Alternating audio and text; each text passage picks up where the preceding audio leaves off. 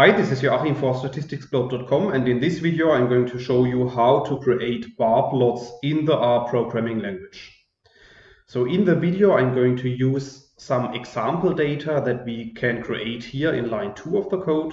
So if you run this code, you will see that a new data object appears here at the top right, and this data object is simply containing 5 numeric values which are representing the height of our bars. Now, if we want to draw a bar plot in the R programming language, then we can use the barplot function, as you can see here in line 5 of the code. The barplot function is already provided by the basic installation of the R programming language, so we don't need to install any packages for the function. And we can apply the function simply by specifying our values within the barplot function. So if you run this line of code, you can see that here at the bottom right of RStudio, a new bar plot appears with 5 different bars. Now you can also see that this bar plot here is relatively plain and simple. So for that reason, I will show you in the following examples how to modify this bar plot and how to make this bar plot a little bit prettier. So the first thing I want to show you here in example 2 is how to add colors to the bar plot. And this is something we can do with a col argument that you can see here in line 9 of the code. And for the col argument, we can specify basically any hex color code, or there are also predefined colors that you can use in R. So in this case, I'm using this hex color code here. And if you run this line of code, you can see that now our bars are colored in blue. So in the next example, I want to show you how to create a horizontal bar plot. And this is something we can specify, as you can see here in line 13 of the code, by specifying the horiz argument to be equal to true. And if you run these lines of code, you can see that now our bar plot is represented with horizontal alignment. You may already have noticed that our bar plots that we have created so far don't have any labels for the bars. And this of course makes it very difficult for the reader to interpret this bar plot as you can see it right now. And for that reason, it makes a lot of sense to create another vector which is containing our labels of the bar plot. So here in this case, as you can see in line 16 of the code, I'm simply creating labels from A to E. And now if we want to draw these labels below the bars of our bar plot, we can specify the names.arg argument, as you can see here in line 18 of the code, to be equal to this vector which contains our labels of the bars. So if we run line 17 and 18 of the code, you can see that now below our bars we can see our labels A, B, C, D and E. So another thing I want to show you is how to create a stacked bar chart, and this is what we are going to do here in lines 20 onwards in example 5 of the code. And if we want to create a stacked bar chart, we need to create a matrix, as you can see here in lines 21 to 26 of the code. And this matrix needs to contain columns which are specifying each value of each subgroup for the stacked bar chart. So let's run this code and then we can have a look at this data, how this data should look like. So after running line 27 of the code, you can see that our matrix appears here at the bottom of RStudio in the RStudio console. And you can see that we have created a matrix with 5 columns, A, B, C, D, and E. And each of these columns contains 2 rows. One row for group 1 and another row for group 2. And now we can simply specify within our bar plot this matrix as input. And then it also makes a lot of sense to specify 2 colors, because now we have 2 rows, so we would need 2 different colors for our stacked bar plot.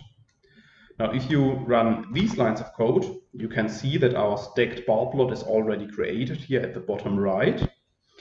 However, we don't have a legend yet, and of course it makes a lot of sense to add a legend to such a stacked bar plot, because otherwise the reader will not know which of the colors is representing which group.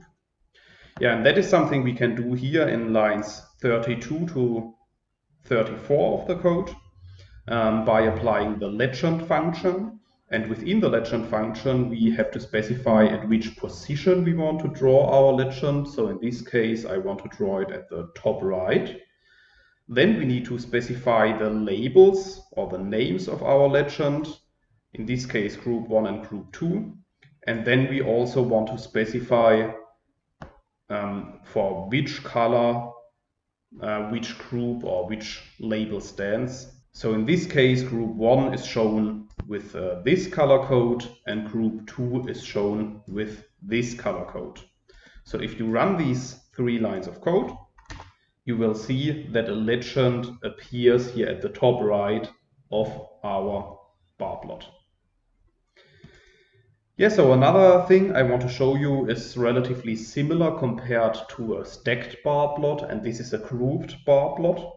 And this is what we are going to do here in the next example, in example 6, starting at line 36 of the code. And here in this case, we are doing exactly the same as in the previous example, but we are specifying the beside argument to be equal to true. And if we do that, then you can see that now the bars are stacked above each other, but they are represented side by side in groups for each of the categories that we have. And also here, of course, it makes a lot of sense to add a legend to the plot. So here we can simply apply the same code as we did already in example 5. And then you can see a legend representing our groups is appearing at the top right of our bar plot. Okay, so far we have only used the barplot function of the basic installation of the R programming language. But as you might know, the R programming language is providing many different packages for the creation of plots. And the most popular package for the creation of plots is the ggplot2 package. And in the following example, I'm going to show you how to create a bar plot with the ggplot2 package. So as first step, we need to install and load this add-on package to our RStudio, and that is what we can do here in line 46 and 47 of the code. I have installed the ggplot2 package already, so I'm just going to load it here with line 47. And after running this code, we also need to specify a data frame which contains all our values and groups, because the ggplot2 package only takes data frames as input. So this is what we are going to do here in line 49 of the code. We can also have a look at this data. And here at the bottom in the RStudio console, you can see that the data simply contains our group variable that we have created in the beginning, as well as the value variable that we have created in the beginning. So now, after creating this data set, we can run the ggplot function, as you can see here in line 51 of the code, plus the geom_bar function. And this function here actually is specifying that we are creating a bar plot based on our data. So if you run these 2 lines of code, then you can see a new bar plot is appearing here at the bottom right, and this bar plot is containing the same values as before. But this time the bar plot is shown in this typical ggplot2 design that you may have already seen before. Yeah, so another package that is also very well known for the creation of bar plots is the plotly package that I want to show you here in example 8 of the code. Again, we can install and load the package here with the install packages and the library functions. I have installed this package too, so I'm just going to load it here in line 56 of the code. And then within the plotly package, the plotly function is included. And we can apply the plot ly function, as you can see here in lines 58 to 60 of the code. So within the function, we need to specify our group. This is the grouping variable that we have created in the beginning. Then we need to specify our values. And then we also need to specify that we want to create a bar chart. And this is something we can do by specifying the type argument to be equal to bar. So if you run these 3 lines of code, you will see that a new bar chart appears here at the bottom right. And what you also can see is that this bar chart is created in the viewer window and not in the plot window as before. So this has some pros but also cons. So for example, if you would like to export your data, you would have to do it a little bit differently. So I think it's also a bit a matter of taste, which package or which function you prefer for the creation of bar plots. However, as you have seen in this video, there are many alternatives for the creation of bar charts in the R programming language.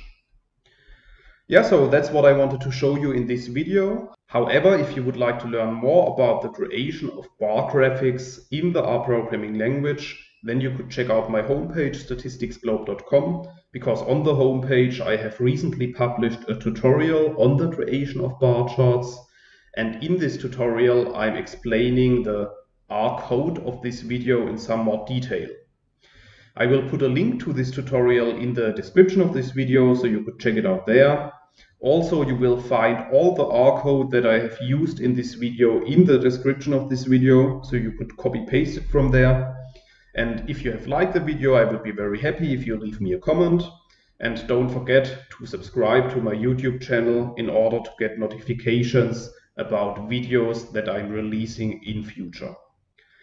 That's it for this video. Thanks a lot. See you next time. Bye bye.